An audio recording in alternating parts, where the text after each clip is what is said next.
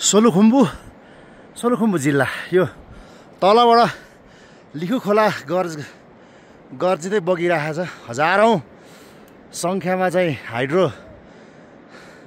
हाइड्रोबाट बिजुली निकाल्न सक्ने शक्ति भएको खोला छ यहाँ।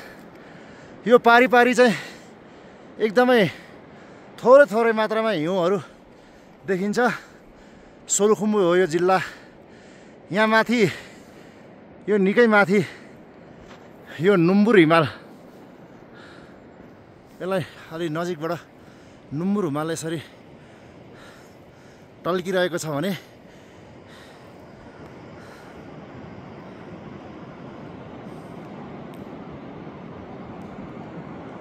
ल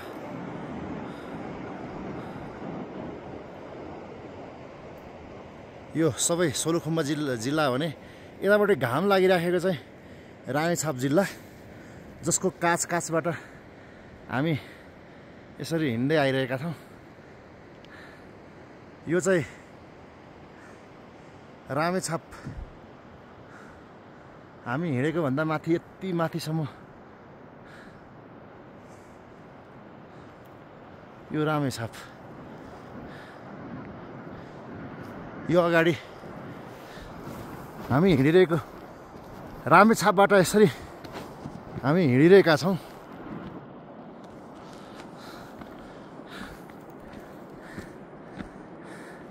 करिब यहाँबाट 100 मिटर तल खोला उता सोलुखुम्बु, 100 मिटर यता रामेछापको पाखाबाट हामी आज दुध पोखरीको यात्रामा। सम्भवतः हामी बाइक छोडेर 1.5 घन्टाको बाटो हिँडिसकेका छौँ।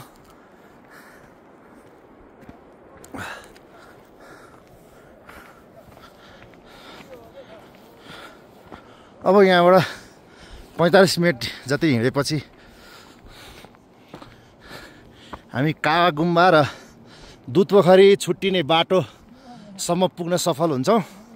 हाम्रा यात्रु दलका साथीहरू हामीभन्दा अलि अगाडि यहाँ आएर बसिसक्नु भएको छ। यहाँनिर हाम्रो कमान्डर हुनुहुन्छ पोट्रा सर, आजको यो कमान्डर। हाम्रो गाउँ सर थकित मुद्रामा हुनुहुन्छ, अलि सोच पडिरहेको छ। काई सर एकदमै फुर्तिलो। यता Dinesh sir, Sudeep sir, high. Hello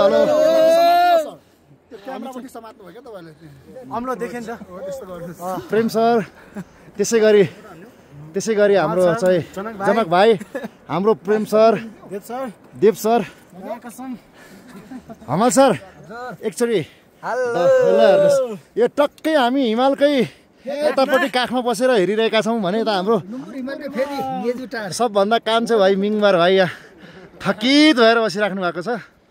अनि यो क्यामेराम्यान मी।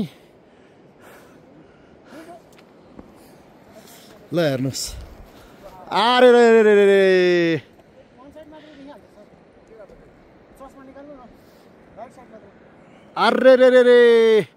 रामेछापमा हामी पारी सोलुखुम्बु।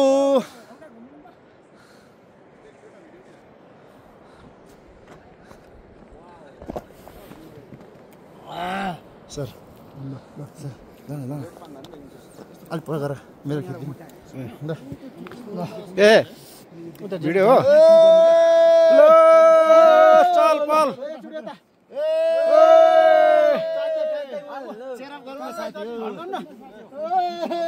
हेलो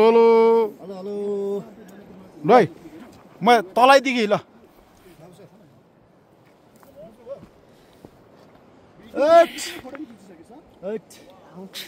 सरहरू कस्तो भइरहेछ ल